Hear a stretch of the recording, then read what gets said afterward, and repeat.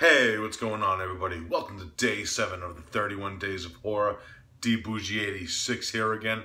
Now, the film I got for you guys today is the newest release from Unearthed Films, and it was one that I was very excited for when it was first announced by them because it is a Giallo film, and it is titled Francesca. Yes. This film is directed by Luciano Onetti, who directed Sondo Profondo, which is a hour-long, silent Giallo film from a few years back, and I was very excited to know that he made another film, and it's as awesome as that one. Now, before I get into the plot, I'm not going to really go too dwell into it because if you've seen Giallos before, their stories are very spoiler-heavy, so I'm going to give it like a brief synopsis, the best of my abilities, of what is going on in this film without spoiling anything for people that want to see it. Now, the main plot of this one, there's this killer who's going around killing people. His calling card is he leaves a letter of some kind of like quotes from Dante's The Divine Comedy, and he also leaves coins on their eyes. Are his calling cards. The investigation and the inspector are investigating these crimes that are going on, and it leads to the inspector to believe that this string of murders might be connected to a disappearance that happened 15 years prior with this young girl named Francesca, and it gets involved with Francesca's parents are involved in this plot and schemes now, as well as the inspector is trying to figure out what is going on and who the killer is. That is pretty much the main plot without going too heavy into it. Now, my thoughts on the film. Very beautifully shot film, man.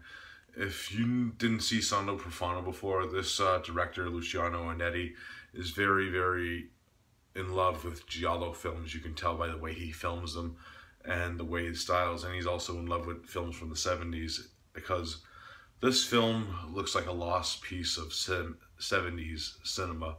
The way it was shot, it has that 70s grain to it. It actually really does look like a 70s film, and it looks like it's from that era of prime Giallos that we all love and care about, and he does that well with this film. It's very beautifully shot, and it has a lot of Giallo homages throughout it, especially with this awesome title sequence that happens that takes up a few minutes of the film, actually, maybe 10 minutes. Or maybe it's up to 8 to 10 minutes long, the sequence, and it's just beautiful, and it has like these dreamlike nightmarish images that it shows you. And if you've seen Sono Profondo before, this film has some dialogue in it. It's very based on the killer's POV, so there is a lot of scenes without dialogue in them in this film. So this is a film you have to really pay attention to when you're watching it to see like hints and Easter eggs and what time is this film gonna go to and what's gonna be the outcome of this film. And if you blink for a second, you might miss something.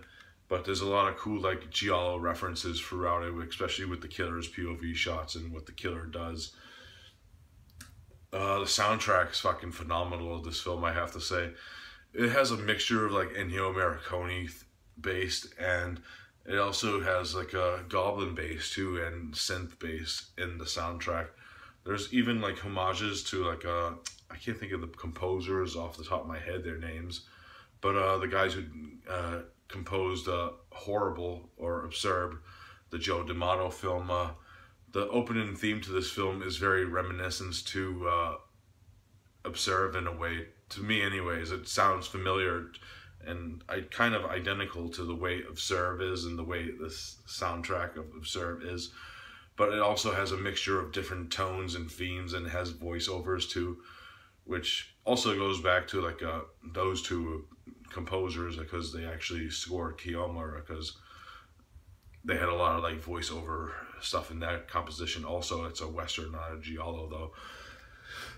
So you could tell this guy was really in love with Italian cinema when whoever composed the soundtrack, I can't think of the top of the head, and the name of the composer is not on it. But I highly enjoy this, man. Now, one other thing I'm going to get into without spoiling it really is the ending. the ending of this film made it for me. I did not see the ending of this coming a mile away, and it surprised the shit out of me. And a lot of Giallos didn't do that, because some of them kind of get repetitive after a while, Giallo films. Like, this ain't a spoiler and this doesn't happen in the film, but there's a lot of Giallo films where, like, priest as the killer and stuff. So they do get kind of repetitive over time. But this one had a very interesting ending, and it's one that I didn't see coming.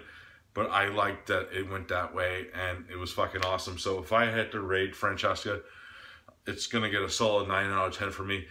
Really good stuff. I love, like, these great homages and love letters to early Giallo cinema, and this is definitely one you have to check out for yourself, especially if you're a fan of Giallos as myself. This is definitely one that you have to check out. So yeah, Francesca, 9 out of 10. Fucking awesome shit, man. Alright guys, that's it for this day 7. I'll be back tomorrow with another one. Don't know what I'm going to be reviewing yet, but other than that, I thought I was going to sneeze there for a second. But I'll be back tomorrow, so I'll see you soon. Peace out.